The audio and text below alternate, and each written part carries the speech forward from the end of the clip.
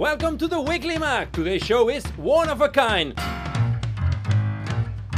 Just like our guest, Teresa Gimpera, she tells us about her career and her life. On the music front, Clarence Bekker presents his latest album. And last but not least, guess what? Sergi Cervera's quiz about education. This is the Weekly Mag, your TV show in English, hosted by Marcela Topor. Hello and welcome to an episode of the Weekly Mag as unique as today's date, which is the 29th of February. When we'll check special words with Mario Serra, extraordinary facts with Matthew Tree, and an exclusive report with Nadia Gramuller. Hello all, welcome. Hi there. Hi there. Hi. Hi there. Okay, and I didn't say this is a unique show lightly, because today Marius is going to teach us a very, very funny language occurrence, and one he has actually coined himself. So Marius, what are hotonyms? We are very interested to know and very curious. Yeah, we are going to talk about sex-related toponyms, but I thought they would be hot toponyms, and then why not? You can call it hotonyms. For instance, have you ever been traveling around, maybe driving throughout the world, and found extremely strange in your language toponym? Funny as well. No? Funny or shocking. I was once driving through Switzerland, and very near Geneva, I found this place. How would you say this? Les couillons, I thought. Les colons. Les colons would be. But for a Catalan speaker, it's a great view. I've never thought that that would be a very good view of Les colons. In English, it would be the bollocks. The bollocks, the bollocks in Switzerland. Yeah. Well, we'll see some of them in English as well. For instance, a place in Wisconsin called Sextonville. And you all three will have to pass an exam, a little test. I'm scared already. Well, and it seems we are in for some dirty jokes today, or blue jokes, Matthew? How do you call them in English? You can still say that, yeah, blue jokes. I'm Blue in jokes, green, not right. in blue. And as Kenny Everett said once, it will be done all with the best taste, the best possible taste. Kenny Everett. Well, Do you remember him? Yeah, I With the remember best him possible well. taste. well, that's You a used to say relief, that. Marius. That's a relief. Yeah, of course. Okay, I think we have a few minutes Yeah. also to try to crack the solution to last week's guess word, right? Yeah, it wasn't very difficult, but you have some minutes to think about it. It was the most narrative floor of the building. It was a 6-letter words and most narrative floor of the building. Okay, so we've got a few minutes to try to crack that. And we are glad, like we said before, to have Nadia Gramuller with us today, back with an interesting and funny report about something quirky.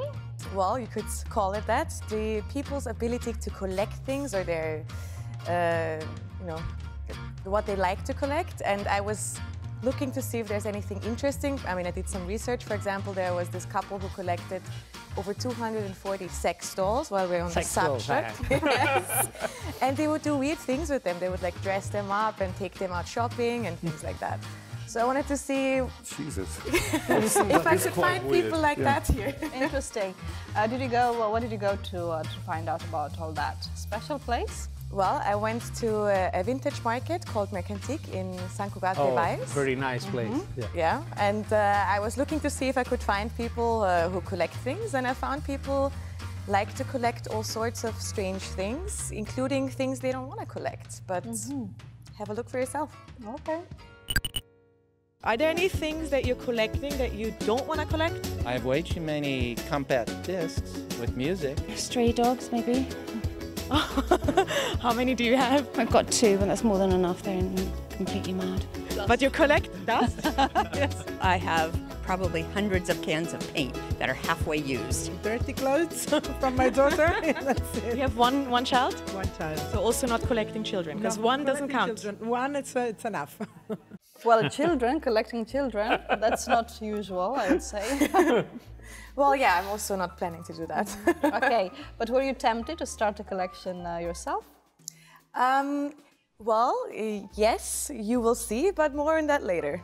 It will be in the Okay, video. all right. Well, let's get started with a unique story, one that links Catalonia and Hollywood, and a name that is related actually to Nadia's video as well, Matthew, right? Yeah, because the surname of the person concerned is Cugat. We're talking about Xavier Cugat. But he wasn't from San Cugat. He wasn't from Sant Cugat. He was born in Girona. Yes. His full name, amazingly, and this I have to check all the time, was Francesc d'Assis Xavier Cugat Mingall de Bru i Deulofeu. Wow. Finally. I Deulofeu. Francesc d'Assis, by the way, in English, is Francis of Assisi. It's the name of the famous saint. Yeah. He was born in Girona. His parents moved to Cuba when he was 3 years old, and a few years later he moved to the United States. And the first amazing thing about him is that although he became famous for 4 decades of the 20th century as a big band leader, he was one of the best known big band leaders, conductors on the planet, but what he really wanted to be was a classical violinist. And who was working in New York at the time? Pau Casals. He was not a friend of Pau Casals, which he said he was, but he wasn't. But he had a sort of he was on nodding terms with Pau Casals, and he somehow got to play in Carnegie Hall in New York as a classical violinist.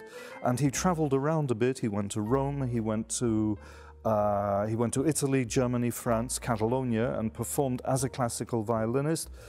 But he never had any success as a classical violinist. Well, he was talented, though. He was extremely talented. And he was very good with at social level, no? He was a charming person, no? He was very charming. The thing is, it's confusing, and I had to check this with the writer Jordi Puntí, who's working on a novel about Xavier Cugat and knows a lot more about him than myself, because he said that about half of the stories that he told about his great friends, he invented completely, completely invented. Right. But, for example, what he did, his first thing was he loved Cuban and Caribbean music, and back in the 1920s and 30s in the United States, Cuban and Caribbean music were almost completely unknown. So Xavier Cugat decided to introduce them into the United States via Los Angeles and Hollywood.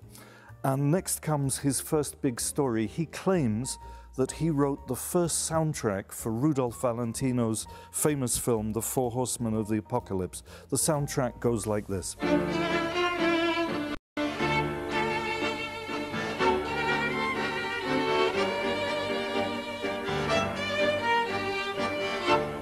Which is fine, you know, it's a little Latin and everything. The only problem is he didn't write it. Oh my God. But what is incredible is it sounds like a tango or so. That's right. And he in fact later introduced, in the 50s, he did a lot of tango music, but not back then. We're talking about the late 1920s. He also claimed he was a friend of Rudolph Valentino, which is not true either. But the funny thing is that these stories that he invented about his life, they are still in Wikipedia, they are still in newspaper reports about Xavier Cugat, because everybody believes them, because in fact he was such a successful man. To give you an idea, back in the 30s, when he was in Los Angeles, he was getting his first orchestra together, he was organizing all that, and he was sitting in a restaurant in Los Angeles, and on the wall of the restaurant, he did a caricature of Charlie Chaplin. And Charlie Chaplin liked it so much, he contacted the Los Angeles Times, and the Los Angeles Times hired Xavier Cugat as a cartoonist. And his cartoons were so popular that they were syndicated, sold, all over the United States at the same time as Xavier Cugat was introducing American dance floors to the conga, the tango, and the rumba. He's a hero. So he was doing all this at the same time back in the 30s and 40s. He's a multi-talented man. Yeah. Is this how he seduced his wives? Because I read, I don't know if this is true, that he had 5 wives? He had 5 wives. The name of one of them is not correct. he lied about that. The famous one was an actress called Abby Lane. And he probably met a lot of these people in the movies because, as well as being a band leader and a famous cartoonist, he also appeared in lots of films, and he appeared as a band leader, but he was a character. You as know, Xavier Cugat. As Xavier Cugat. With his chihuahua films. and everything? With his chihuahua. The little dog. Which was, he carried he conducted with one hand and carried a little chihuahua in his hand with It's a nice image. With the other. Not only that, but he became so popular that this fashion for Latin, well, no, let's be specific, for Cuban and Caribbean and some Latin American music, it transferred from the West Coast to the East Coast, and soon one of the most famous hotels on the East Coast, the Waldorf Astoria, wanted him to go over there and play the music there. So he started playing for Rita Hayworth, Frank Sinatra, Greta Garbo in New York. So he was traveling for 30 years. He was traveling between Los Angeles and New York, playing all this music with a chihuahua in one of his hands. Yeah. Excellent. And then finally, he did come back to Catalonia, right? He came back to Catalonia, first to Barcelona. He stayed in the Ritz. Yep. Apparently, he had no money left. He'd blown all his money. And I remember because he used to sit in his room at the Ritz, surrounded always by beautiful women and everything. That was part of his image. But he made money by doing more caricatures and selling and drawings. He had an exhibition in Barcelona in 1972. And to finish it all, the most curious thing of all about him was that Woody Allen brought out a movie called Radio Days, and in Radio Days, there's an orchestra director who carries a chihuahua in one hand. And it's a homage to Xavier Cugat. But not only that, Woody Allen puts Xavier Cugat's music into a lot of his films. Well, why? Why did he do that? Because Xavier Cugat is a figure from the mid-20th century, not from Woody Allen's period. And it's because Xavier Cugat discovered Woody Allen. No way. He gave Woody Allen his first break as a comedian. Because before Woody Allen had been a musician, that's how they met. And in the 50s, Xavier Cugat saw the comic potential of Woody Allen and gave him his first opportunity to perform as a comedian. So Woody Allen's homage is to put his music in some of his films. What I remember from my childhood here in Barcelona, when Xavier Cugat came, it was perceived as a very important man, because apart from living at the biggest and the most expensive hotel, Ritz, he drove a car with his name on the plate. That's right. There were no numbers on the plate. It said Xavier Cugat, and everybody thought that he must be very rich. Right? Yeah, and he was just drawing. But he was paying this expensive hotel because he got money from his caricatures, right? That's right, that's how he paid for it, which were worth a fortune, by the way, by that stage. Right. How much was he charging for that? To be living in the Ritz? Good question. I don't have the prices, and even if I did, they would probably be false, you know, given all the information. It would be like Airbnb plus 30. Yeah, something Okay. like every that. day. All right. And in the end, he's buried. He did go back in the very end to Girona, where he was born, and he's buried in Girona. His grave is in Girona. Yeah, exactly. And on his gravestone, it says something like he lived. No? That's Just- right. Just that. He lived. Xavier Cugat, he lived. And boy, did he live. Yeah. Caricatures that Matthew mentioned might be something that people could collect, right, Nadia? For sure. Even in San Cugat, in Mercantic. Yes, although I didn't meet anybody who collected that, but I did learn that people like to collect all sorts of things, and I also learned that there are bigger collections and smaller collections. When can we actually start to call some items, a few items, a collection? 2, 3, is that enough? No. I would say that's a subjective way of looking at things, but have a look for yourself in the video.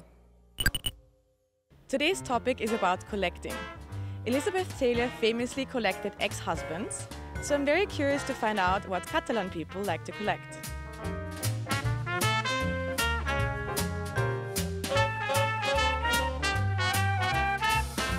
Are you a collector? Do you like to collect things? In this collection we have more or less 150,000 books. In my first second life I was having a lot of things. But now I think that I'm collecting possibility to see the life in another way. I do like collecting the older items, so I feel younger, yes. I collect all the useless antiques, like children's toys. People who collect old toys, you know, old dolls with missing eyes and things like that. I find that really weird. And so I have hundreds. You just imagine you'd find, dead babies somewhere. It was all very strange. I started collecting globes, like Mappamundi. I started by 1 and then 2 and then 3, and then I realized it took a lot of space on the shelf, so I stopped. You stopped at 2? I stopped at 3. I'm not sure if we can call this a collection. In my mind, it was the beginning of a collection. When I'm restoring my furniture, I found some notes and things, and I think those I really like, and I keep them. So I guess I collect those. I found love letters and small things like that. But I love sneakers, so I buy whenever I have money. I spend it on sneakers. What is like the craziest thing that somebody has asked you for? The lock on the door. Really? They wanted to have your lock? Yeah. They're like, oh, that's nice. And I'm like, please don't ask me the price of that, because that's so not for sale. So you didn't sell it? No. I would have just said it's €1,000 or something. No, because then yeah, probably. That's why I'm never going to be rich. Michael collects old newspapers. He has a whole room in one of his houses. Well, I don't like to read them when they're new, because then, you know, they're not so interesting. They're more interesting when they're old. So you like old news? Exactly. Old news is good.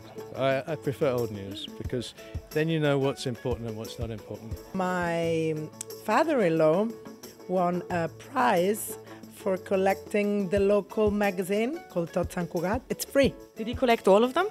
Like, yeah, since he was young. And I thought, why do that? But hey. Is your father-in-law Catalan? Yes.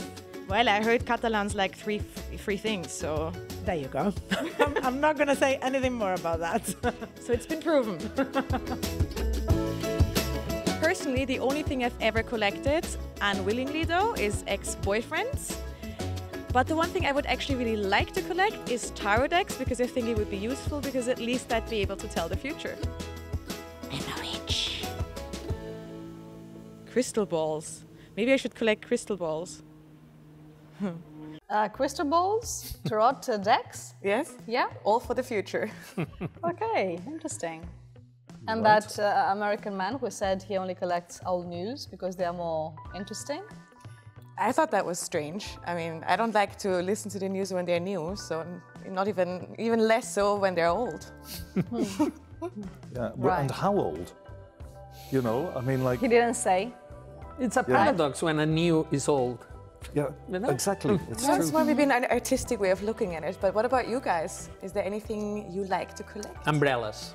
Really? Yeah, because I lose them all the time, so I collect them, and I insist on collecting. How many have you got? Well, I've got hundreds of them, but I don't keep.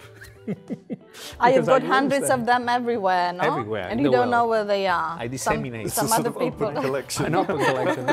It's an open collection, right? It's good. I collect the complete works of 3 writers, especially. The Catalan writer Kim Monzó and 2 American writers, William Burroughs and Henry Miller. And Henry Miller, I have about 60 books. I have handwritten, well, I have some handwritten examples of postcards that he wrote. I have almost everything.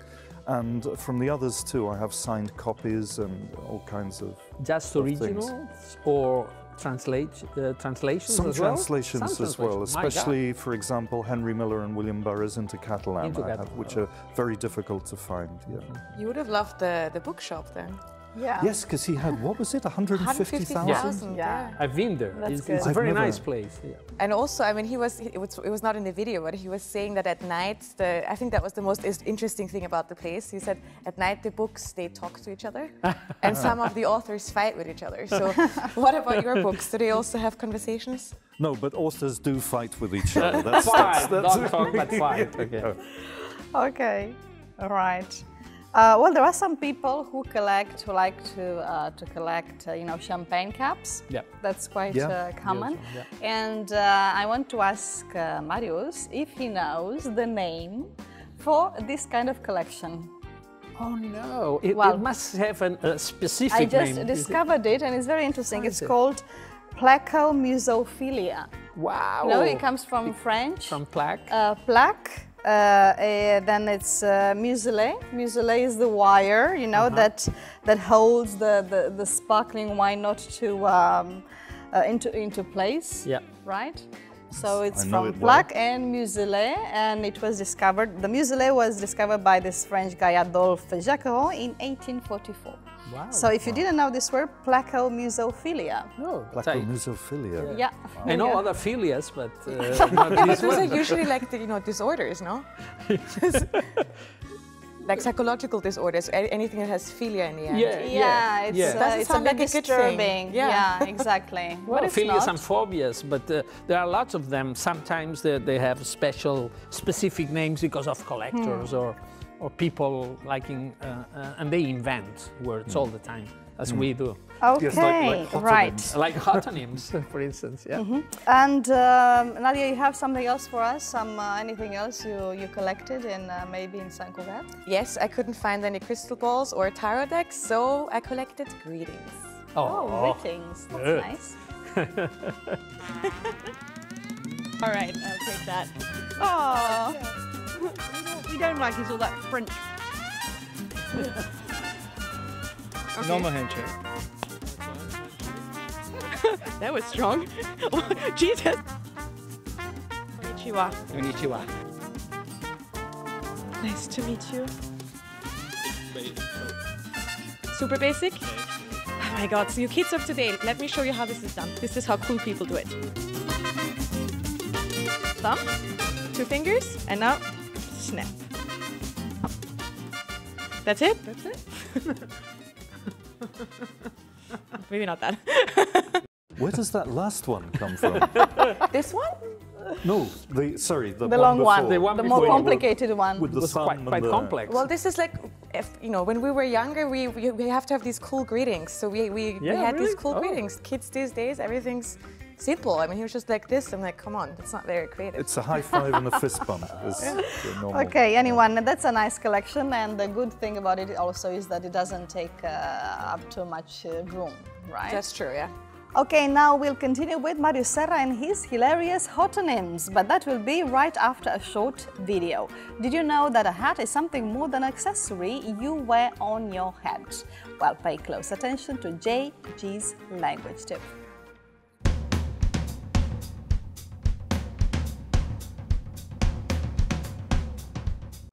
Hi, whenever I give you English language tips, I'm wearing my teacher's hat. But wait, you're probably thinking, he isn't wearing a hat. In this context, hat refers to a role or an occupation. If you have various different occupations or different roles, you can be wearing different hats at different times. For example, if I'm studying Catalan, I'm wearing my student's hat. And while wearing my student's hat, I would say, oh my God, homework is really boring sometimes. But then I'll change to my teacher's hat, and I'll say, but it is really necessary. So, if you've got different professions or occupations, do keep in mind which hat you're wearing.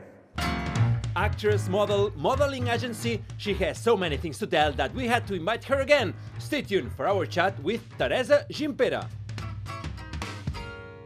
Okay, Marius, and after you blew us away with the name of that Swiss village, which I dare not repeat, it's time for you to expand this hotonyms thing. Yeah, from hat to hot, right? For instance, the same that I felt in Switzerland, an American traveler would experience in Peniscola. He came into Peniscola and he's got a big penis in front of a cola. Maybe he thinks it's a soft drink, Pepsi Cola, penis cola. Or maybe if he knows some Spanish, it's worse because cola can mean the same than penis or even bottom. So I've prepared 3 tests for you all in order to test your imagination. The first one, I will give you 4 hotonyms, and you have to find which is the fake one. There's only one that it's not real. Okay. The other three are real. I say, first, Pinastone. Second, Dicktown. Third, Cockburn. And fourth, Pricktown. Sorry? Pricktown. Pricktown. Pricktown, I would say. He's making efforts not to laugh. Okay, What so was the first one again? A, Pinastone. B, Dicktown. C, Cockburn. D, Pricktown. What do you say, Nadia? Dicktown is the fake one. Dicktown, so you say B is fake. Yeah. What about you? No idea, but I don't know, 4? The 4, Pricktown is fake. I agree with Marcella. Pricktown is fake. Oh, you are right. You both of you are right because We are experts in Penstown hotonyms. is in South Yorkshire. In England, it has 23,000 inhabitants. It's a big city. Dicktown is an abandoned city, but I'm not surprised. it's in Putnam County. With this name. It was named after a Richard, so Dick. Richard Town, Dicktown, right? Okay. And Cockburn is in South Australia, so the only fake one was, as you both just knew, Pricktown. Right, Now, because prick isn't a name. oh, Like Richard or... But you Yeah. could prick yourself. yeah. You don't always have to think of genitals. Yeah, but you... Thank you, Nadia, for that. But if I may say so, like, why would you name a town after pricking yourself? I don't know. Why not? Yeah, why not? Yeah, okay. Everything is possible. The Okay. second test, let's see, you are 1-1-0 by now. Secondly, all of these 4 hotonyms that I would say now, all 4 do exist. But my question is, which one do you think is the most frequent one? Right? Okay. A, pussy. I'm sorry. Pussy. That's P-U-S-S-Y. That's it. Okay. Okay. Second, condom. Third, dildo. And fourth, climax. What do you think? Pussy, condom, dildo, or climax? Which is the most frequent one? What would you say, Nadia? Why do I have to start? Please let somebody else Okay, start. okay. We'll start with you, Marcella. I would say the most frequent one is condom. Condom, you would say. Okay. What about you, Marcella? I agree with Matthew. Condom? That's what I wanted to do. Can I agree as well? Yeah. Okay, fine. Is I'll that to agree. avoid saying all the other Okay, names? so, oh, you are wrong. Because the most frequent one is climax. There are at least 7 places called climax in Georgia, Michigan, Colorado, 2 in North Carolina, in New York, and even in Saskatchewan, in Canada. 3, lots of climax. You had to know that. And then there are 2 pussies. 2. One in Rhône-Alpes, and the second one, not with Y, but with I, P-U-S-S-I, in Estonia. That doesn't count then. Well, it doesn't count. In Estonian, it means the gun. Pussy. Okay. And condom is in France, but there's only there's one. only one. You Okay. knew that. You knew didn't know there the was French only one. one, Okay. yeah. And dildo is in Newfoundland, in fact. No satisfier still. No. I haven't Not found yet. any No. satisfier. Not yet, not yet. Okay, and the third, our third test for hotonyms would be, I would say, 4 really splendid hotonyms, and Splendid. there is only one existing. So Splendid. there are 3 fake. You have to guess which is the real one. The real one, okay. First one, 69. Second one, porno. Third one, threesome. We are 4, but we could manage that. And fourth one, MILF. I'm sorry, the fourth MILF. one? M-I-L-F. Sorry for my MILF, pronunciation. MILF, MILF. yeah, okay. That's MILF. it. Okay. MILF is the correct one. MILF is the correct one Yeah, I agree with that. I think so too. in Germany or any place. Or, okay. And what about you, Marcella? Yeah. Don't agree with that. Don't agree. Yeah, I must agree. You must agree. Oh my God. Okay, you are still wrong again. All of you. no. The only real place here is porno, which is in Nigeria. In fact, you could travel there, and if you go to a cinema in porno, everything, all the cinemas are porno. You know what I mean? I don't believe that. You're doing a bit of a Xavier Cugat there, if I may say so. You know, you missed out the best place, though. Which is the best one? In Austria, there's a town called Fucking. Fucking all well, the time. actually, it's pronounced Fucking, but it's spelled Fucking. You can say that. Okay, yes. Okay, we can go there. Yeah. And anytime. In England, there's a town called Bellend, which is the glands of the penis, or the bell end. And there's also a little street called Fanny Close, which can also mean, it could mean perfectly well the little street of Miss Fanny, because Fanny is also a woman's name or a girl's name. Yeah. Or it could also mean there is a vagina in the immediate proximity. It's like one or the other. You know. So, okay, my contribution to hotonyms. Oh yeah, if you want one, actually, it's actually not a hotonym. It's quite mild. It's Brest in France. Oh, Brest. Yeah, you know. But I know Brest, but I have never because I speak French. to. I've never associated it with like a hotonym, but today, today is the day. Brest. Yeah. Why not? Brest. Okay, well, after this very interesting quiz, very enlightening, Marius, it's time to reveal the solution to this week's guess word enigma. The most narrative floor of the building, it was 6 letters, but in British English. But any idea about which was the most narrative floor of a building? A story. A story. That's it, because it's an homophone between story, 5 letters, and story with E. But in American English, they are both written with only 5 letters. The E is missing. Yeah. Falling. Okay. That was an easy one. And let's finish words and facts with the clue for this week's guess word. I think it's rather easy as well. Let's do it. You wear them to see better, and you raise them to say cheers. 7 letters. You wear them to see better, and you raise them to say cheers. 7 letters. You wear them to see better, and you raise them to say cheers. 7 letters. You can crack the guess word and post the solution on our social media profiles. And why don't you challenge your friends as well? That could be fun. Well, Matthew, Marius and Nadia, thank you so much. It's been fun today. Okay. Until next time, and we'll take a short break, but don't go too far, because next we'll interview Teresa Gimpera, probably one of the people who knows more stories about the jet set and artists in Barcelona.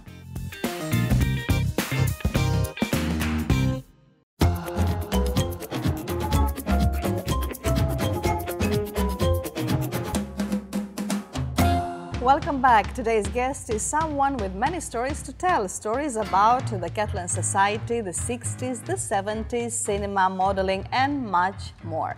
But first, we invite you to pay attention to the glossary, which will be highlighted in the subtitles and will help you understand the interview better. Our guest today, Teresa Gimpera, sees herself as a versatile person. If you refer to someone as versatile, you approve of them because they have many different skills. She was a blonde in a society full of brunettes, and that made her look quite exotic. A brunette is a woman or girl with dark brown hair. She was a very busy actress, and she also took the modeling career. Modeling is the practice or occupation of a person who models clothes. And we finish this glossary with a phrasal verb, to come out. If a fact comes out, it becomes known to people, so it's made public. Not for nothing, she defines herself as a versatile and multitask person. She's a well-known Catalan actress and former model, Gosh Divin's muse, and now an active great-grandmother. We had her with us on the first season of the Weekly Mag, but she left us wanting more. Teresa Gimpera, welcome. Hello, welcome. I'm very happy to be here.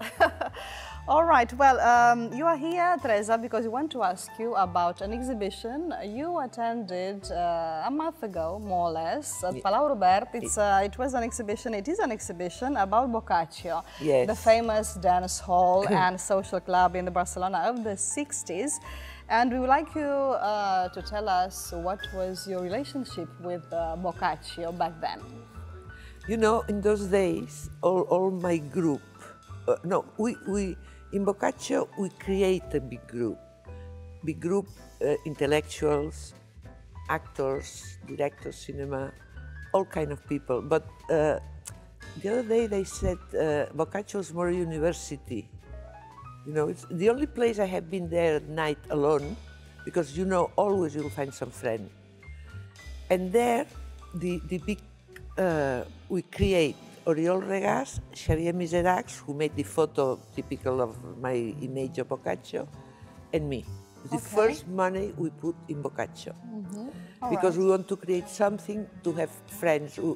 And the good thing is, after years and years and years, when we see each other, all the friends, it's like we never been separate. We were doing trips, we were always finding places, and we were very young all, you know, because everybody was anti-Franco. That was sure. Yes. And we want to change the world, because the problem was the young people, they don't realize, like me, like a woman, it was impossible in those days, for example, to sign a bank account if I didn't have the signature of my husband. That was terrible. My first son was born in a hospital, was decided to give the name of my husband. And all this group, we tried to change little by little, and we discovered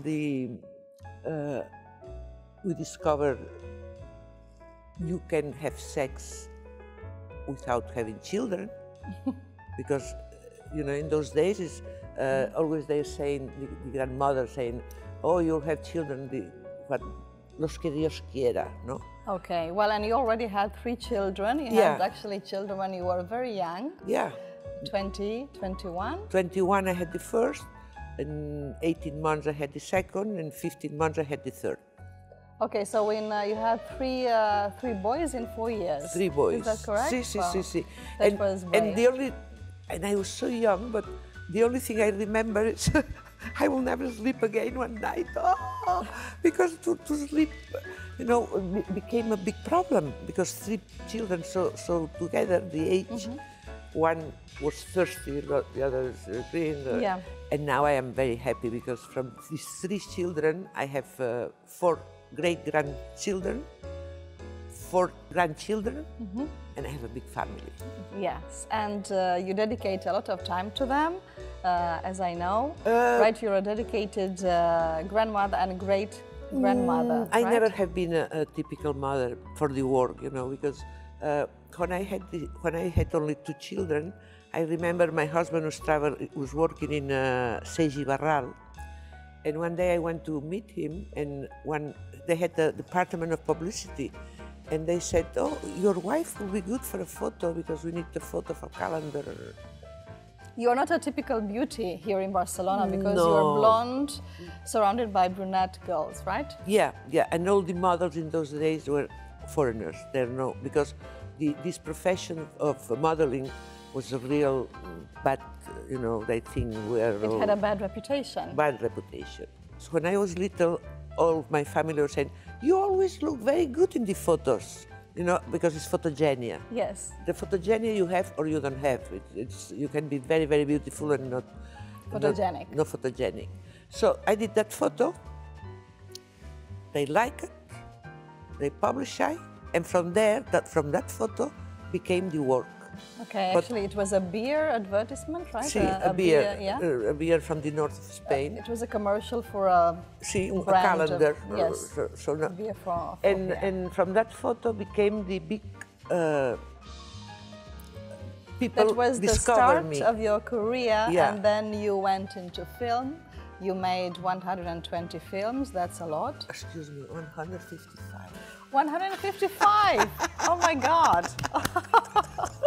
That's a record. Yeah, and because I appear so much in TV, so much, the people of cinema, they start saying, this book, because I was known from La Chica de la Tele.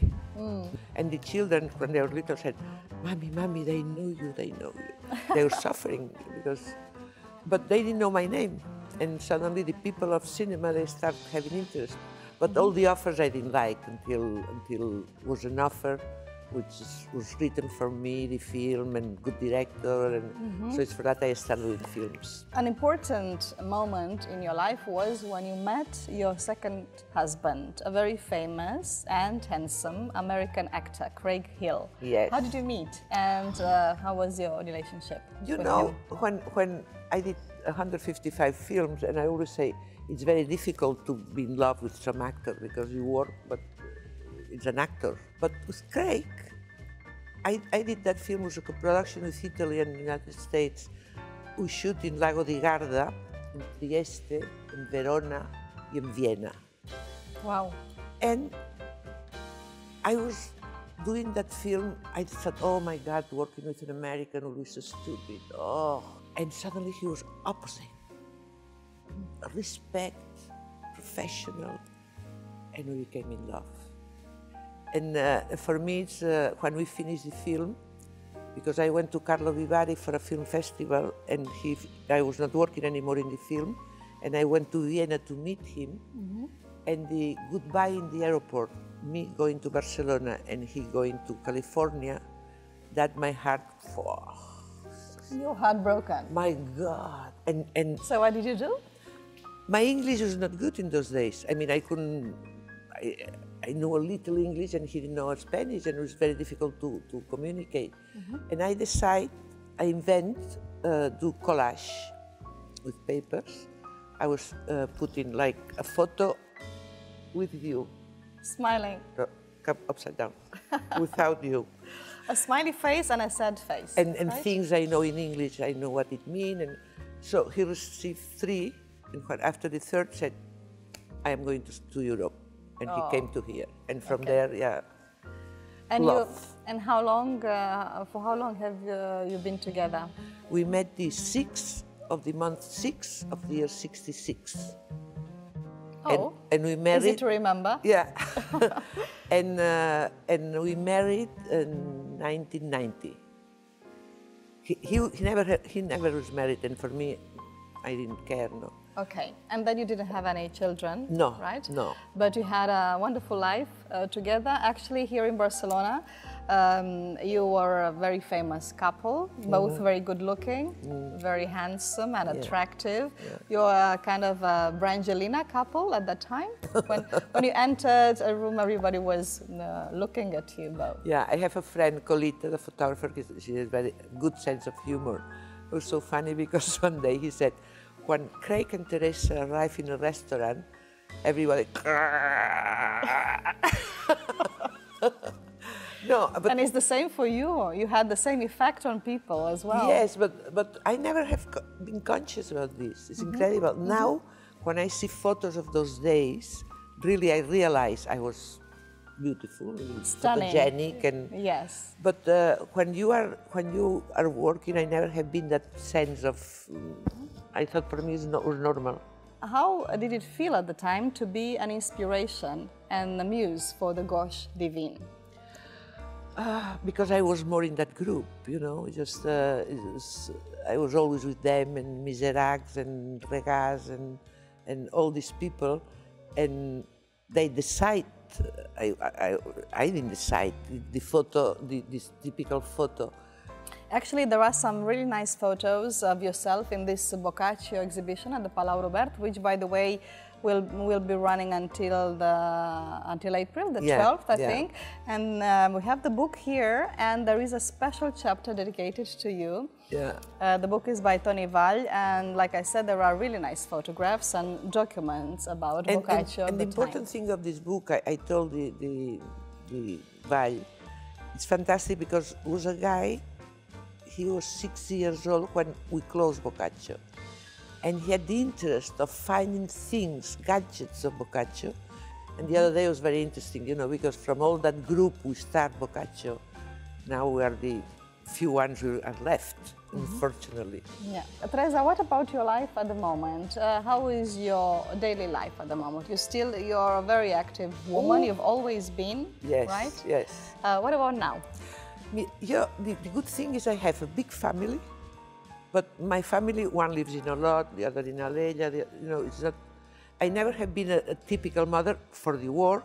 I am not a typical grandmother. Grandmother, yes. I took them to Euro Disney, I took them to California. But now we see each other often. But and after, the important thing is to have a lot of friends. I have a lot of friends of all kind of different styles and dinners and lunches and concerts. And so my life is full right now. And the important is to have not only myself life, it's full, is to have what tomorrow I have to do. You know, I always have projects. I don't have an agenda anymore, but in the kitchen I have a calendar, fantastic calendar. Every day you write what you have to do. It's not black, but 3/4 black already.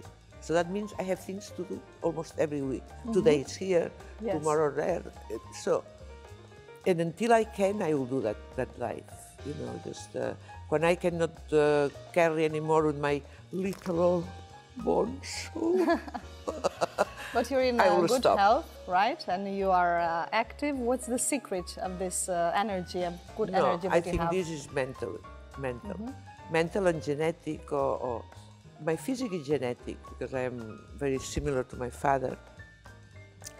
And I think life is mental. If you want to see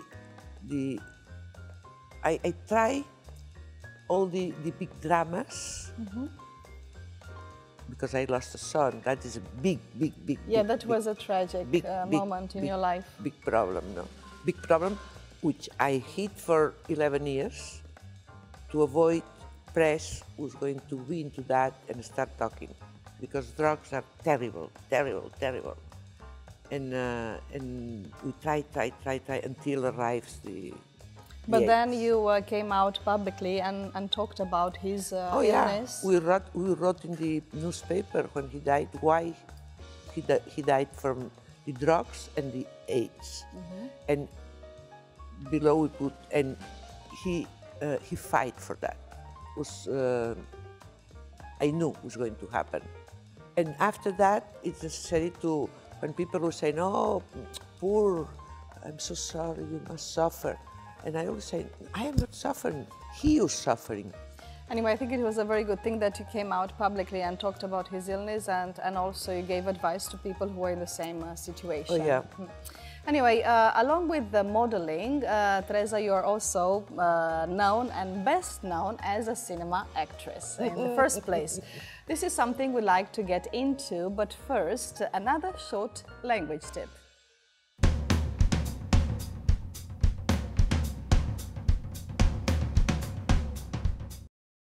Fewer and less are words that are always confused by many people, not only English students, but also native speakers, including myself.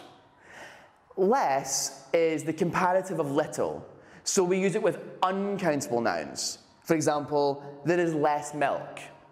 But many people use less when we shouldn't use it. We use fewer with countable nouns. For example, fewer people were at the party, or there were fewer students than last year. So remember, if you can count them, go for fewer. Thank you. And we continue our chat with Teresa Gimpera, but first let me introduce you to Miquel Lopez from Televisão de Badalona. We've had him as a contestant in our quiz, and he impressed us with his knowledge about cinema and westerns, so who better to join our chat? Miquel. Hi, how are you? Welcome back. Thank you. Hello. How are you, Miss Gimpera? Mrs. Gimpera or Teresa? Teresa. Teresa, of course. Teresa. Teresa. I like my husband was telling me, not Teresa, it's not Teresa, in Italiano, Teresa. Okay. Teresa. And your surname is, we can say it in English, Gimpera also. Ah, Gimpera, yes. With the Jim, you know. Yes. In Germany, say Gimpera. Ah, no. Gimpera. That's okay. Well, you were so famous. We talk about your career as a model and publicity girl, that in your first role, I think in Fata Morgana, directed by Vicente Aranda, your character was named Jim, if I don't remember badly, a diminutive of Gimpera. And you were very famous in those days. That movie, Fata Morgana, was a swinging, even crazy sci-fi story, isn't it? How was the first experience with cinema? Right now, after how many years, I don't understand that film. Even now? Because the idea is Gonzalo Suarez. I was doing a fashion in the Ritz, and Gonzalo Suarez was waiting in the exit, and he said, because I appeared in TV and my image, and he wanted to write a book with photos of me, and he had an idea of a film, seriously. And the money was Vicente Aranda. So Vicente Aranda directed, and he wrote the script, it's Fata Morgana. Fata Morgana is a city, well, it's a very complicated film, but was done because I appeared so much in gym, you know, I don't like any man, I don't love any man. It's a very special film. And I asked how much it cost in the third week to leave, because I was so, I am not an actress. Okay. And I was feeling terrible. And I said, how much will it cost to leave? And they told me the money, so I just said too far to finish. I am not an actor, you say, but you have done 150-something 55. 55 movies. That's incredible. Your second, by the way, was Black Box Affair, I think. No, the second was Una Historia de Amor, de Jordi Grau. Okay. Que I like to do because that film, I was not sophisticated. I was pregnant, without makeup, and it was very in black and white and very intellectual. And after that, I started doing a co-production with Paris, and then after is the Black Box Affair. So you're fourth. Il Mondo Trema. Il Mondo Trema, okay. Yeah. Filming in Garda Lake, isn't it? We start in Lago di Garda, in Verona, Trieste, and Vienna. And your co-star was a man called Craig Hill. Craig Hill, isn't it? And you talk about him, but then you met him, you married later, and you were a couple for years. In those years, Craig was a star already, was a star in America, and he started playing spaghetti westerns or paella westerns. Even. Yes. That was his best stage as an actor, perhaps, that era? I think Craig, he could follow his career in Hollywood much better than here. But love is love, so I think he preferred that than to go back to America. For me, Craig was a person who respected me 100%, respect my sons, because it's very easy to be in love with somebody. But I always say maybe a Catalan never will do that, to carry me and 3 children. And he did that because the third was in Rome for 2 years, because we were living between Rome and Barcelona. And he take care of everything, and respect, respect and love, and that's all. But I never compare anything. I mean, and you know, the men I like, Orson Welles when I was young, nothing to do with the beauty of Craig. I never was attracted for beauties. Well, anyway, no doubt, I'm sure, Mikel, you have more questions, but we need to continue, because no doubt we could go on and on about cinema with Teresa Gimpera and with Mikel Lopez. We could go on for hours and hours, but we need to take a break now, but we'll be right back in a moment, so stay tuned.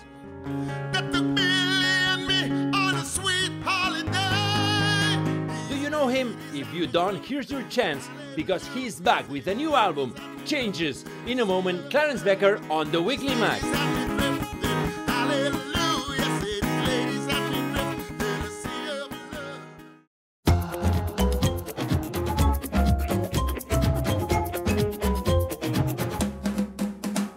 Welcome back to our chat with Teresa Gimpera, with whom we are talking about life and work, and particularly about cinema, also with our collaborator, Mikel Lopez. Okay, to sum up a bit, you've been, we said, in 155 movies. I would like to know if you have a favorite film or character. I have the privilege to say I did the film, which is in a book said a film you should see before you die. It's El Espíritu de la Colmena. This, thanks to the director, saw my other part of me, because I always, they see me elegant, and there I was doing a post-war woman. You never know exactly what he's doing, mysterious, and the protagonists of these films are the two girls. But it's the best film I ever did. You like Orson Welles. Did you like, for example, Alfred Hitchcock? Alfred That's Hitchcock. a good question. You know, Alfred, he arrives to me. Really? It's very, very short. Okay, I didn't know. I thought he was no, a big man. Right. When I did that test in Hollywood. Exactly, was Tell us about it. But it's a little long because one day Universal Studios trying to find me in Spain, because I did an interview in Madrid with a beauty, appears in some papers in America, just a line in black and white, and my hair didn't look blonde. And Spanish actress, Teresa Gimpera, she's so beautiful, stupid thing. Okay. So he saw that, Hitchcock, and said, look for her. Like it was easy. He wanted you for which film? Topaz. Topaz, okay. But my role was supposed to be Puerto Riqueña. Oh, right. And when I arrived, he said, make me olive color and black hair. But if you do that to me, my blonde appears. No, I don't have dark eyes, and also my accent. If I speak English, I don't have a South American accent. So I went because he forced and forced and forced. So I went there, and I had the privilege to say I did a test for Hitchcock. Okay, but Right, it was amazing. almost playing in Universal. Okay. And I would like to ask you, Teresa, what is the thing that makes you proudest of everything you lived in your life, professionally or personally, and the happiest moment of your life? I am proud I learned how to cook. Oh, because I learned too late. I had no time. And on the first day I went to the kitchen, my children said, "Mare está la cuina, la mare está." Good one. And that I like to cook. For me, it's I like everything to do with the hands. You know, I like to sewing do and things. knitting, no? Knitting, sewing, everything. Mhm. And happiness. Happiness, I think the best happiness I have is when I wake up in the morning and I'm still alive and I have projects. And I think the older you get, the more patient you are. Before I didn't have patience, and now I have more patience. And if I need to cry, I cry, but in private. But happiness, laugh. Oh, I love to laugh. It's for that I have so many wrinkles. I have wrinkles of Always laughing. optimistic, right? Yeah. Okay.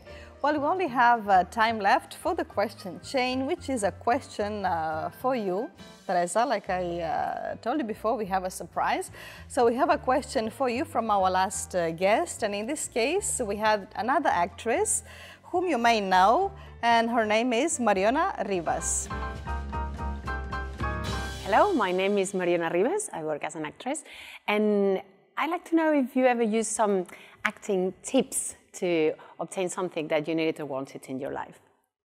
Oh, I think because I never learned to be an actress. It's spontaneous.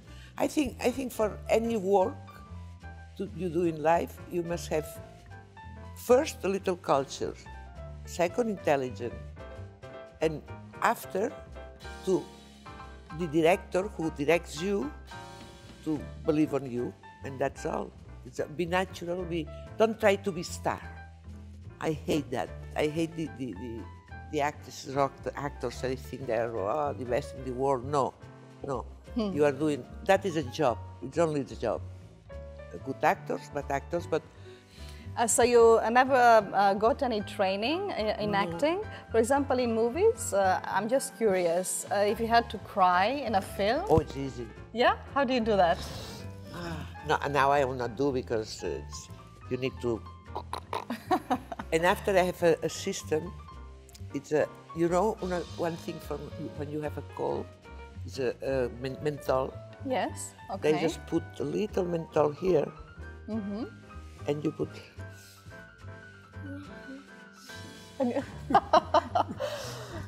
Okay, right. It was nice without applause. Yes, definitely, definitely. That's brilliant. And laughing is easier, right? No menthol needed. No, I did, but one day I did to an actor, and I did a film with Gonzalo Suarez, A Home, it was a fantastic film, and was a guy is necessary to cry. He was playing violin, and he didn't cry because he had some problem in the obstruction here, and I didn't know, and I want to be, I know how to do that. And at night came to the hotel with the ice. Never again I will try to do it. Okay, and one last question for you, Teresa. How do you see the situation in Catalan cinema and film at the moment? I think, I don't know how to explain, because all the directors, all the new young people, or not that young, they want to do always the best film, the best film, the best film. But it's so complicated to do a film. It's very complicated because it costs a lot of money. And I think they're producing too many films without quality, let's say. And this is, I am sorry, no, because it should be but I understand an artist want to do his product and to show his product, thinking is the best. And the other also, There's so many, in the end, there is no money for so many people. And also cinema, I like to go to cinema. It's a big difference between seeing a film in a TV or in a big screen and the sound, and oh, I love that. But you go to, I have been in the cinema sometimes 3 people only in the.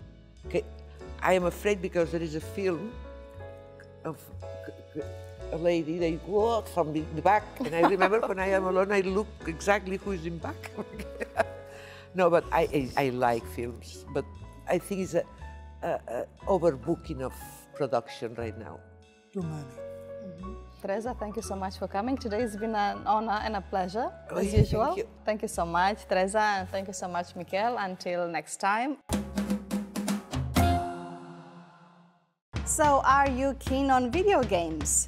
Cassandra Ko is a Malaysian writer who works in the computer gaming industry, and we interviewed her during her visit to the CCCB for the Gameplay exhibition, which deals with the origins, the language of video games and the huge impact they've had on our culture. So let's see what she says about that.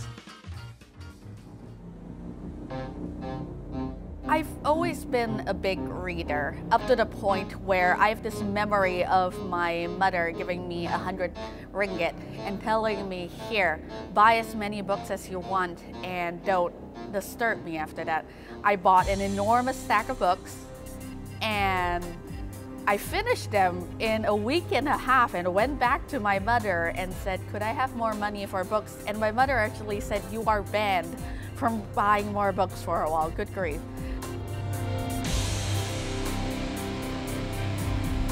Horror is possibly my greatest fascination in terms of creating things. Horror explores one of the most basic human emotions, which is fear, and it studies it, both in terms of what fear drives us to do, how it pushes us sometimes towards hatred or towards expressing bigotry because we don't understand the other. But horror is interesting as well because the flip side of fear is hope. Fear is what led us to create walls against the dark. It's what told us communities were important because with communities we are stronger and less afraid, and horror straddles that boundary. Video game writing and linear fiction is intensely different. To begin with, when you're writing a book, it is an almost entirely solitary process. Your ego can kind of get in the way in some degrees because you're always in control because you have to be in control. And going into video games was a little bit of a culture shock in some ways because video games is a collaborative event. it's not only a case of having multiple writers on the same project, it is also a work that exists in communication with the artists, with the level designers, with the programmers, with the voice designers. And it's been humbling to see how my work connects with those people, how my work, if it's imperfect, impeds other people, and the ecosystem that arises from it. Every piece of media is in many ways a conversation between the artist and the audience. With film, for example, you are agreeing with the creators that you will bear witness to the art that they've created. With books, you are committing to multiple hours of not only reading, but conjuring the stimuli that comes with the taste, the sights, the sounds, the smells of the book. And video games have a new trick to them, a new interesting way of communicating. Our brains do not fundamentally know the difference between fiction and truth. It relies on a lot of stimuli, a lot of previous experiential memories. And that is how we distinguish between reality and otherwise. But what video games does is it uses interactivity to make us forget that we are separate. Because when it tells you, all right, you can hide under a bed because you're scared of the monster, or you can look through the cabinet, or you can reach around a door and see this pile of messy laundry because your brother left it there. It tells your brain, I have been here before. This is an experience I know. So it is so easy to sink into the narrative that way. And when you are there and you believe you are there, it's so much easier for the narrative to come to you. Video games at one point were marketed towards boys because of marketing. And so with video games, we have that preconception. And video games today is slowly trying to dismantle it. When I got into video games 10 years ago, it was more difficult.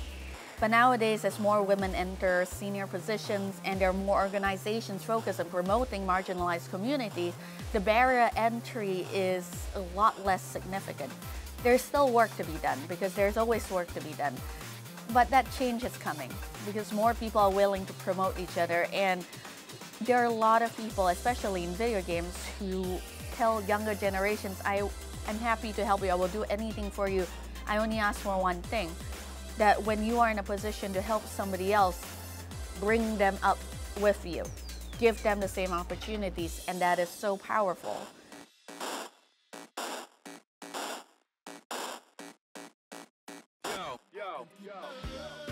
Well, the following artist is also visiting us for the second time. The first time was more than a year ago, and now he is releasing a new album called Changes. More than a good reason to invite him again. Clarence Bekker, welcome back. Thank you, Marcella, for inviting me. Let's talk about your latest project. It's called Changes. So what changes do you sing about? Oh, the changes in my personal life, you know, as I grew from a dance singer into a singer of Playing for Change and become my own man now with my Clarence Bekker band. And of course, I'm a man of age, now 50 years old. And I look back on a very changeable life with a lot of changes, and I wrote an album about that. Actually, a big change in your life was when you moved from Holland, which is where you're from, to Barcelona. To Barcelona, right? Big change in my personal life, dealing with drugs, dealing with loss of my parents, and dealing with a lot of things. So. Yeah, and I took a good look in the mirror, and I saw that I needed to change some things, and I did. Okay. In terms of style, what can you tell us about this new project? Well, this new project, I have tried to actually, just as the way that I live, try to do a lot of different styles. So there's a lot of danceable things. So you'll find a little bit of reggae. You'll find a little bit of rock, you'll find a little bit things that sound like a funky Prince-like. Things will make you dance and think and move. Okay. It has a very good energy, right? So I guess these changes you're talking about are positive changes. Positive change. Everything is positive. Okay. Okay, we need to stay positive. That's very important. Absolutely. Okay, where can we go and see you in Barcelona? Where do you sing? I know there is a place where you go weekly. Yes, I play in the Jamboree every Thursday night, and it's a little party. It's a little party. We try to give people 200% of pure energy and happiness. So yeah. You should come and watch us. Yeah, looking forward to it. It's aimed at people. What kind of audience do you expect? I'm personally, you know, because I'm also HIV, I like the audience to be like a little adult, 30 and plus. And you know, the audience that still has energy to go out to see concerts and who still wants to be alive. You know? Okay, not teenagers. Well, yeah, teenagers as well, of course. You know, we have a lot of teenagers who are coming. All ages. Last week we had the audience were like we had a class of 12 years old, and they had fun. You know, we can entertain them too. But okay. Yeah. When will this album be presented in Barcelona and the rest of Spain? I think we have a tour planned around 17th of March. I think 17th of March we are performing in, we're releasing the album in Barcelona, and that will be also in the Jamboree in the 17th of March. And around then we're going to Madrid, to Murcia, I think to Santander and Galicia as well. All right. And you're also going to be on a tour very far away, right? Yes, we're going to Australia with Easter. Okay. And we're going to perform there at the Blues Fest, as we have done for the last 3 years.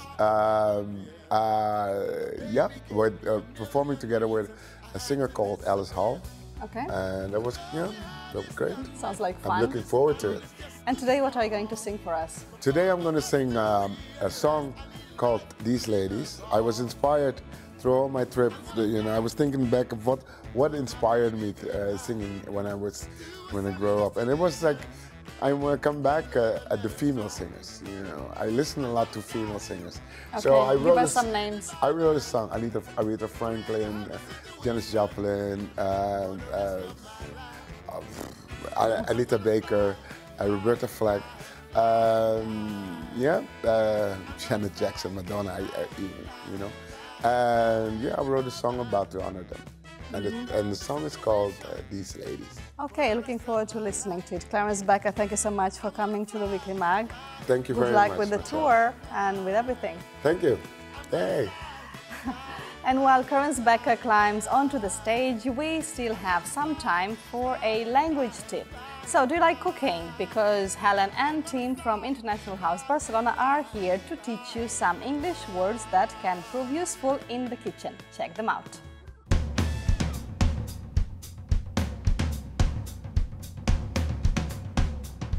Hi. Do you know every English word there is to know when it comes to cooking? So let's review a few actions. So to do this, we're going to play a game. We'll give you some actions to guess. We'll give you the first letter of the word and a clue.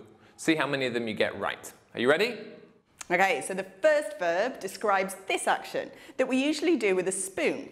It means to move a spoon round in order to dissolve, for example, sugar in our tea. Stir it with a spoon. The verb stir is used when we mix something in a liquid this way. But metaphorically, stir also means to cause feelings.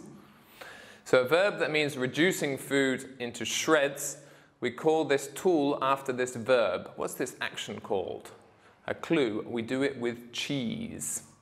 Ooh, like that. The tool is a grater, and the verb is to grate. Great. Helen, you're great. Thanks, Tim. Right, let's see if you can guess an action that we can do with a knife, some food, and a cutting board. It's very similar to the verb cut. It also begins with a C. Any ideas? Right, so the verb is to chop. It means to cut food repeatedly into pieces. For example, carrots or onions. By the way, if you ever hear the expression chop chop, it doesn't mean you have to do some cutting. It means quickly, come on, hurry up. Now, do you know which verb we use when we create dough to make bread, for example? First, we need to... Knead. So, of course, to make bread, first we have to knead the flour and the water into a dough. They say you're a fantastic baker, Helen. Really? Why? Oh, all you need is love. Right, so now this 4-letter verb is an action with a whisk, and it means to beat a liquid into a froth. For example, when you're making cream. Like this? So, right you are, it is to whip, as in whipped cream. But we are aware that in another context, a whip is a strip of leather for beating animals or people. So the next action is similar to crush, and we can do it with a mortar and pestle or a machine. A hint is, it's an irregular verb, and it's something you do with coffee. Right, to grind. If you want to make coffee at home, you buy ground coffee. And unless you want to grind the coffee beans with a grinder. Okay, this action is something you can do with toast, butter, and a knife. And it means to extend. And the verb is to spread. You can spread butter on toast, but it's not only used with food, you can also spread any other thing over any area. And another kitchen action, which is exactly the same amount of letters and with the same initial, it means draining the liquid from some food, for example, pasta. And if you get the verb, you get the tool, which is very similar to a colander. Of course, the solution is to strain, which then you have a strainer. And that's it. How many of these verbs did you know? Write them down and you're ready to learn new recipes, which is always very convenient. In English, that is. Or you can cook them and invite us for dinner, which is even more convenient. Definitely. Bye. Bye. We don't need no education. Well, it just so happens we do, because that's today's topic for our quiz. Don't miss Guess What, presented by Sergi Cervera. Sometimes all you need to enjoy yourself is just a few hours and a good novel. And if it's in English, even better. So it's time for the book recommendations by our favorite librarians, Salva and Eneida, from the Xarxa de Bibliotecas Municipals de la Diputació de Barcelona.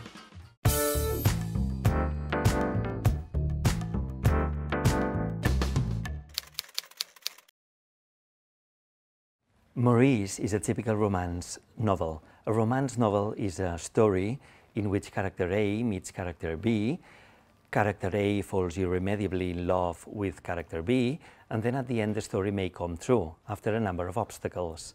The thing is that the peculiar thing about this book is that character A is not Romeo, but Maurice, and character B is not Juliet, but Alec, and that the book was written in 1913, 1914. The book by E.M. Forster was not publishable back then. When its author died, people found a note saying this book is publishable, but is it worth? If you think it is worth reading it, do read it, and then come back and tell me all about it afterwards. Sally Rooney is an author in her late 20s who has already written 2 novels, Conversations with Friends and Normal People, which I'm recommending today. In this novel, the 2 main characters, the teenagers Marianne and Connell, find their paths crossing and separating from high school to college days. In high school, Connell is very popular, and when they get to university, Marianne blossoms, and their roles change. It also mentions communication for 20-year-old people these days and how their relationships are built. It has been said that it is a 21st century love story. Actually, it was ranked as the 25th best book of this century by the Guardian's list. And it has been longlisted by many major literary prizes, and it got the Best British Book Award 2019.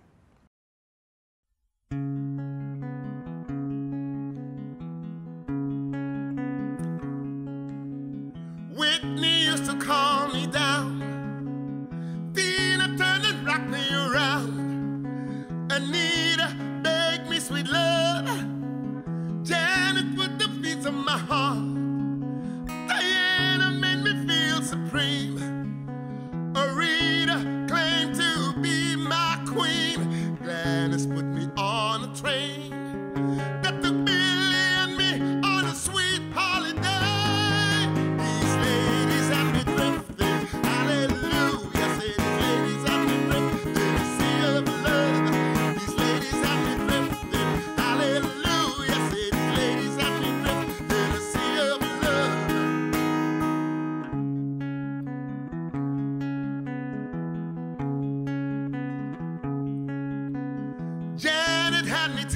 control.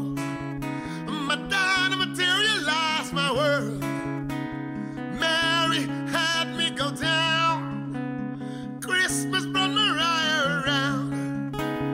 Shaka made me dance all night. Tracy left revolutionized. Heartbreak make me love Sunday. Before I felt crazy in love with Beyonce. These ladies have me drifting, hallelujah. Say these ladies have me drifting in a sea of love.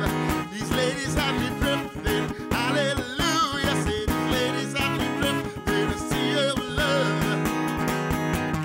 I don't need no needle, I don't need no spoon. Oh, I don't need no rocks to get me over the moon.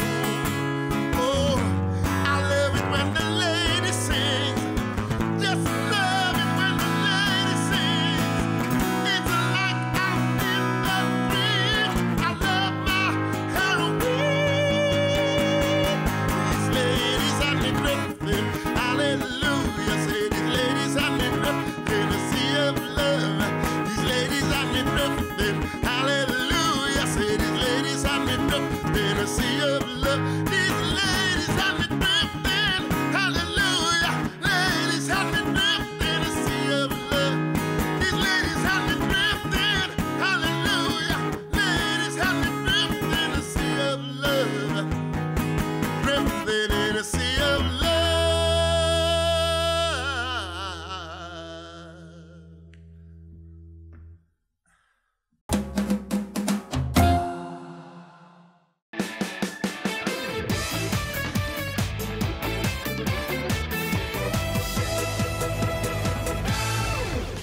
Welcome back, and now let's begin our last bit. It's time for Guess What? It's time for fun and brains. Yes, fun and brains. I've got plenty of that, right, Patricia?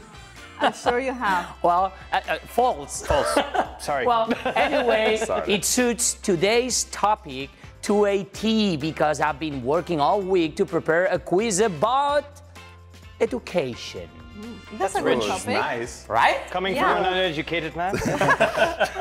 But let's see, first things first. We have 3 contestants to introduce, and we'll begin with today's guest. His name is Abel Susin. Welcome, Abel. Yeah, it's you, man. Thank you.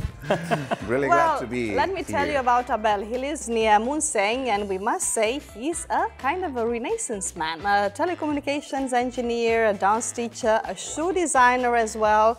Abel, what is your main occupation at Nowadays, the moment? I'm focused on treating well the customers, but And I don't know. Yes, because they give money for nice shoes, and they deserve that. I And guess. your dream is to be a to do culinary tourism, right? Yes, I like to eat. You good like to food. eat, not cook it.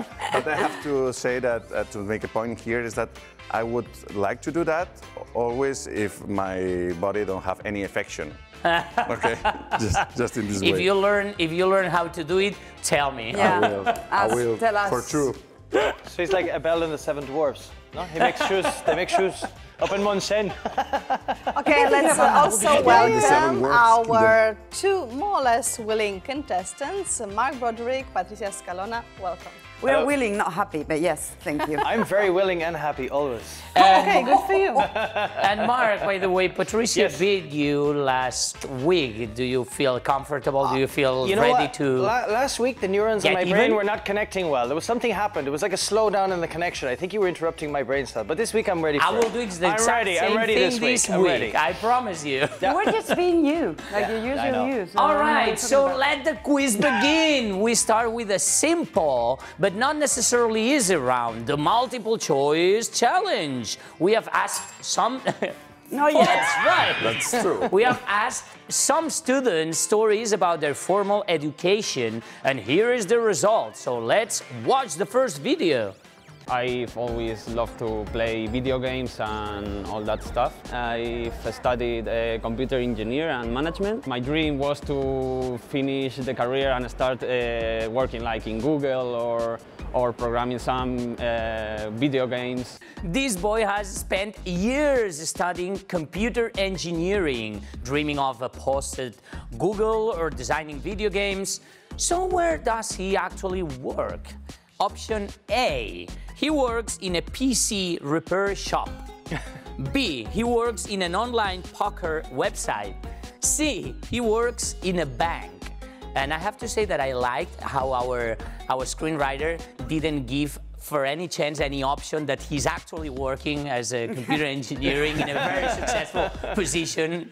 It's true. So both of them, I mean, the three of them are awful. Perfect, yes, it's what happens in the real life. That's right, right? That's true. Life sucks sometimes. And in which letter or category would you point or put this? PC repairman, bank, or?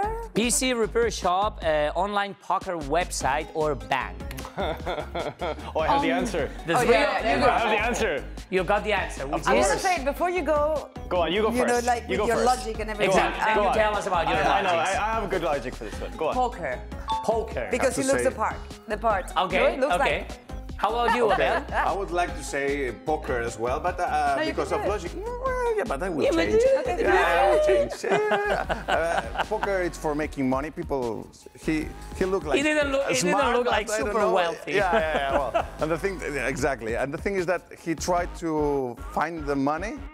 And that's why he... Give me an answer, man. Yeah, sorry, the C, the bank. Option C, bank option. How about you? Well, Mark? you know what? The first one was definitely the poker, but now I've redirected. Listen, he's wearing a pair of glasses, which means his eyes are sensitive, and he's probably been working in a computer repair shop repairing bad screens. There you go. I love your logic. There you Let's go. see if this time worked or not. Okay, let's see, this is where he works. Finally, I've finished working in a bank. Good for you.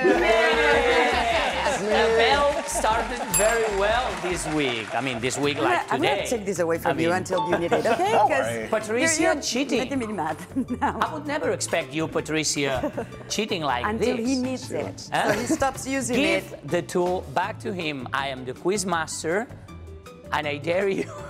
Thank you. You're Okay, very so welcome. what did you want to be when you grew up as a kid? Come on, Abel. Surely living in the mountains with 7 dwarves was one of your dreams. Exactly. I would like to be a boss.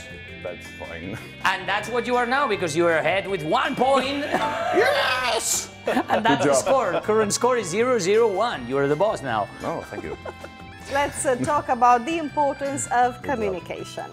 My English is not really good, but I study by myself. I have to study English because we need communication. Guys, I'm glad that at least one of our witnesses stresses the importance of English. But what does this Chinese boy need English for?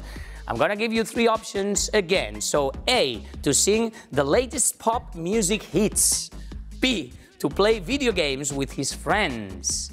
And C, to talk to his Japanese girlfriend.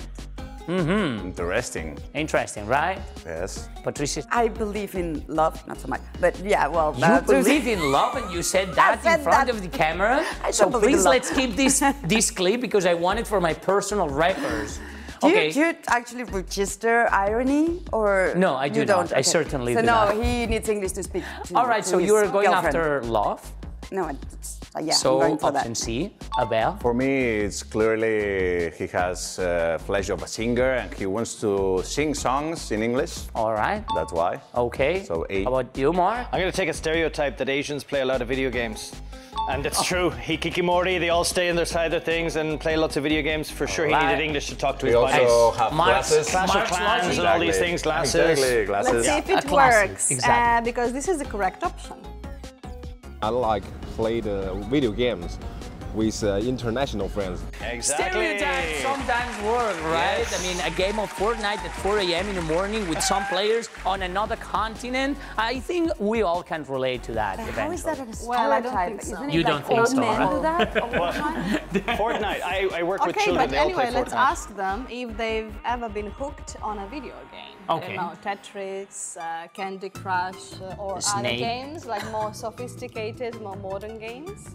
Wow, the first game I ever got addicted to was one called Championship Manager, which was a football manager game back in the late 90s. And we used to spend 12 and 13 hours in my friend's house playing this game, like bringing Watching teams like- through like 2 on pixels? the PC. Yeah. It was really slow and it would go on for hours. But yeah, that was the first game I was really addicted to. I had a problem. Oh, I had the situation that my mother just, well, the Magic Kings brought me a video game play that was called Carmageddon. And I was 8 years old. Three wise men brought you Carmageddon. Yeah, Carmageddon, I don't know if you know, but it's a play, it's a game that it's focused on destruction? A race, yes, a race, but with destruction, with cars, no? And she was told that by the woman of the store that was for just racing, but it's Carmageddon. What is that about? Cars and destruction. Well, it's killing people with the car, sorry. Oh. All right, how about you, Patricia? 100 points for Granny. Super Mario Bros, the first version, that's how old I am. Not bad, classics are always good. Okay, let me stress this situation because Mark is ahead with 1 point, but he's even with Abel with 1 point, and the best part of it is Patricia is with 0 points. So I'm actually not ahead, I'm at the same one then. But I needed to put mathematics is not your thing, is it, mathematics? Okay, anyway, let's finish with our third educational story about these two journalism students. There's a story about me and my friends. We made Twitter accounts, alter ego Twitter accounts, for make jokes about our teachers. It finished. Of course, what good is Twitter accounts if you can mess with the public image of your teachers, right? So, what do you think happened next? And here are the options. Option A, they got the attention of people and were hired as community managers, okay? Option B, they got expelled from school. And option C, they still use the old accounts to remember the good old days. They got expelled. And if they didn't, they should have been. Okay, here's the authority talking. Oh, no, you shouldn't mess with your teachers. It's hard enough to be a teacher, I think. I agree with that. Thank you. That's good for backing me up there. I've been a student and I understand the situation of them, and I think that they still keep the account for making love about... For making love. Not love. Laughing. Laughing laugh, about... Laugh, sorry. About the teachers, no? And so it's the C. They could make love with their teachers too, I don't know, man. The test. We're going to dangerous line so there. let's move forward. We're moving into dangerous territory here. I'm going to go with those guys were super smart, very intelligent, excellent online. They knew how to work Twitter, Instagram, and they became community managers. Why not? Okay. Just to be different. All right, I like it. Okay, so let's see. Me and my friends were kicked out from school, and that's my story. 1 week from school, yes. Not authority, justice. Justice, all right, I agree. And as a justice situation, you got even with your partners right now. Welcome. It's poetical justice, we could say. Patricia 1, Abel 1, and Mark 1. How exciting, Marcella, right? Yeah, very exciting. Nail-biting stuff. Let's see more excitement. Have you guys ever got in trouble with a teacher when you were in school? Oh, yeah. I don't know why we asked. The answer was yeah, I got like back in Ireland, like we still had like pseudo forms of corporal punishment, and I remember being dragged out of the when I was 9, being dragged out of the classroom by my ear, like the teacher just grabbing my ear because I was talking and grabbing me and pulling me along by the ear. Can we do that? Can we do that nowadays with you, Mark? We can reenact it. Marcella can pull me off stage by my ear out. Yes, out the I want to see that. That would be pretty cool. You would deserve So yeah, that was one thing that really like impacted me. But then you know. It's good. That was Ireland. That was Ireland back in the day. Ireland in the good times. If that's what you like to call it. All right, so now it's when the true competition begins. Abel, you're against two beasts with nothing to lose. They certainly know they've got nothing to win either. And we already lost our dignity, Exactly. so whatever. A long time ago. So time for the speed challenge. Okay, that means that every right answer can get you 2 points. You have to play the devices in front of you to answer first, and if you get it wrong, you get the other players a chance. Exactly, that's the attitude. I like the excitement Abel is bringing today here. Well, no. So, the best teacher of all is the University of Life. Like it, right? And where can we find all its lessons? In the popular wisdom, of course. So today we're after Proverbs. That's it. We give you the beginning. We give you the beginning of a very popular sayings, and you just have to finish them. So 3, 2, 1, here we go. You can lead a horse to water, Mark. But you cannot make him drink. That is correct. 2 points to Mark. You're gonna kill this one, I think. So here we go, guys. Curiosity killed Mark. The cat. The cat. That is correct. Sorry. Never put off till tomorrow. Mark. What you can do today. That's correct. Wow, the unbeatable Mark. I'll stop. But nice try, Abel. Here we go. Ready, guys? 2 heads. Patricia. 2 heads. You know that you have to answer, right? I will. Abel? Things better than one. Well, I'm gonna give you that as the correct one. It's far better than one. I'll give you that. I'll do that. Oh, thank you. You can't teach an old dog. Mark. New tricks. That's correct. That's correct. Here we go. It's better to be safe. Patricia. And sorry. That is correct. Don't look a gift horse. Mark. In the mouth. In the That's mouth. true. Correct. Don't judge a book. Patricia. It's a bad book. Well done. That's yours. Okay, haste makes. Mark. Oh, I didn't. Sorry, haste makes the. 3, 2, No, 1. I don't know Anyone? this one. It Sorry. makes the paste. That is not correct. Patricia. Mistakes. 3, Something 2, about 1. Time's up. Wait. Ah, that's Waste. right. Yeah. Haste makes waste. Here we go. A stitching time. Abel. Really good. I don't know. Really good is not correct, Mark. Saves 9. Saves That's 9. true. Correct. A word to the wise. Patricia. No idea. No, you got a word to the wise. I don't know. Wise guys. I don't know. No. I can't remember this one. A word to the A word wise. to the wise. A word to the wise is sufficient. That was not correct. Sorry, guys. So, next one. The apple doesn't fall far. Patricia? The tree. That is correct. Well done. Very exciting because so far the score looks like this. Mark is leading with 13 points. My lucky number. Might be kind of a revenge for what happened last week. Yeah, We don't exactly. know because The Patricia's travesty. way behind with 7 points. And in the last position, there is Abel. Worse of it with 3 well-deserved points. But I love his enthusiasm. And I've got the last saying for you guys. It ain't over until the fat lady sings. So we still have one last round.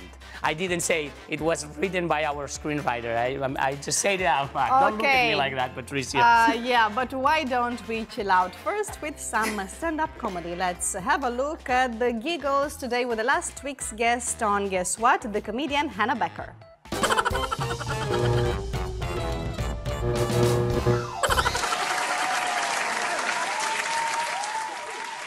Being a woman can be hard. But I do think that women get a more complete bathroom experience than men do. We spend so much time there anyway. I just imagine men in the bathroom, they're lined up like pigs at a trough just snarfing down their slop. When do they get to look at their phones? I mean, I stay hydrated. I drink 5 liters of water a day just so that I can scroll on Instagram while I'm sitting on the toilet. Speaking of bathrooms, have you ever been to a public restroom and there's no toilet paper there? Doesn't that feel like a misogynist attack from the management of the bar saying, we don't want women here? I feel attacked. And I think that the most feminist thing that any woman can do is tell another woman that there's no toilet paper in the bathroom before she goes in. It's the best feeling. And honestly, an even better thing is if you carry tissues around in your purse with you and you give it to another woman, it's like you're a freaking superhero. I am no longer Hannah Bekker, comedian and mediocre person. I am the toilet paper vigilante. No more shall women return to the bar with pee-soaked panties. Never again.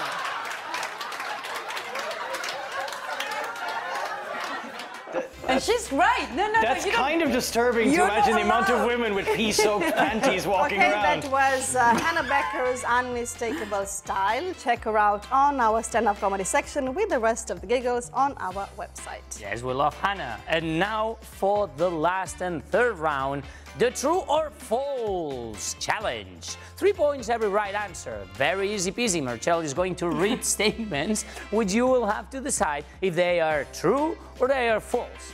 No cheating, all right? Not talking to anyone in particular. And that includes copying from your mates, okay? When I ring this bell, mine. I'm gonna do it again just to make sure. No sorry, cheating. We said that. I'm gonna do it again just because I enjoy it. When I do that, you will have to show the true or false sign at the same time, okay? So listen carefully. I'm gonna ring, you show it, and I'm gonna say who's right and who's wrong. Ready? Okay. So, the largest school in the world has more than 50,000 students. True or false? Wait, Mark. Sorry, the rules were this is a new game for me, okay? It always takes me a few games to get into it. I'm sorry. 3, 2, 1, You're now! fast. True, true, and true. And the right answer is correct. It's true. Points for you all. True. The largest school in terms of pupils is the City Montessori School in Lucknow, India, who currently has over 56,000 pupils. Wow. So well done. Well done. I knew it. Next. Okay, the oldest teacher in the world was a Greek woman called Theodora Mitsotakis, who taught until she was 102 years old. 3, 2, 1, get your answers. Here we go. False, true, and true, which means point to Mark. 3 points for you. That's false. Teachers love their profession, but for God's sake, I mean, do you think somebody would deal with kids for a century? No. Oh, yeah. I'm a teacher, and I'm already looking towards retirement, and I'm 36. There you go. So, Next one. Okay, the oldest school in the world, the King's School in Oxford, dates back to the 12th century. True or false? Ready, 3, 2, 1. Here we go. Now, true.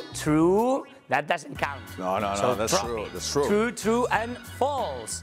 That is, Mark got the 3 points again. Actually, the King's School is in Canterbury, and its origins date back to 597 AD, or so they claim. Yeah. It's really, well really done. good, So, I wow, was going Mark. to say that it was Trinity College. Wow, No, I knew it wasn't that one. I knew it was older than that. Yeah, Mark is not recognizable today. Okay, It's right. education. It's my It's your field. It's my field. Okay, here we go. Next. In Finland, children are not forced to go to school until the age of 7. True or false? 3, 2, I'm nervous. 1.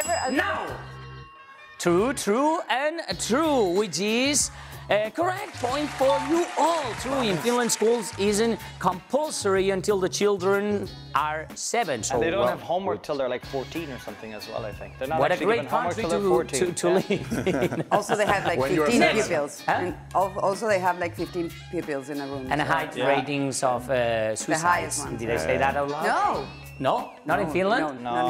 No. Okay, so You need to get educated. You need to get educated. The highest school in the world in Tibet is more than 5,000 meters above sea level. True or false? 3, 2, 1, now! False, and false. It's true.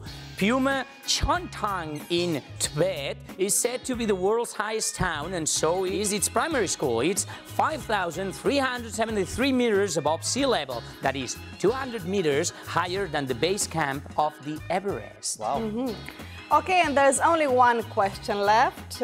5 points for whoever gets it right. It's very exciting, isn't it? But if you get it wrong, we will take 5 points away from you. And also, 5 points away from you. And also, you will die. No, just kidding. So the final score can still change, and this is the current situation. You won't die, you will lose 5 points, and right now things look like that. So let's see how the score is looking right now. Mark is ahead with unbelievable but true 25 points. Patricia is way behind, but keeping her dignity? Style. No, not that much, but style with 13 points. And Abel is with right now is currently with 9 well-deserved points. Not only. I'm not feeling comfortable with 9. It's good. Yeah. So here we go. Last one. Well, you never know what happens next, right? Correct. I mean, things can change. Exactly. Absolutely. So the question is, pay attention. So it says like that. Teachers in the Inca Empire were paid with coffee beans. True or false? 3, 2, exciting, right? 1, show your statements. False, true, and true, which means Patricia just got 5 points. You guys just lost 5 5 points, so things are going to change a little bit. Of course, I must confess that I have no idea about any schools in the Inca Empire, but coffee plant didn't reach America until the 18th century. Come on, guys. What you have been saying for the whole quiz today to me, that I should get education. Shame on you, Mark. Well, things that you learn at school in the history class, I suppose. You never stop learning. But exactly. But okay, so the score looks Things good, changed right? a lot, but not enough for our beloved Patricia, because Mark still won with 20 points. Congratulations! But Patricia just got there with 18 points. It was really close. I think you missed points. I think we need to count. Well, anyway, Mark. She's so mean. Mark, well done, no? Yeah, absolutely. This is congratulations for Mark and for Abel as well. Thank you for participating. We're sorry for Abel. Whopping 4 points. Well done. That's good. Did you have fun, Abel?